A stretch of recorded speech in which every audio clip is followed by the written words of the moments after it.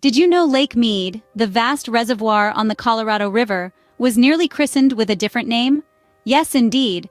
John Wesley Powell, an illustrious American geologist, U.S. Army soldier, and explorer of the American West, deserved the honor.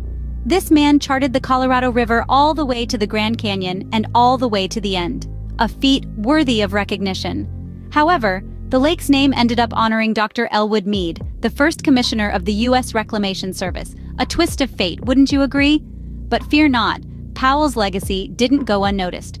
A shimmering lake on the border of Utah and Arizona bears his name.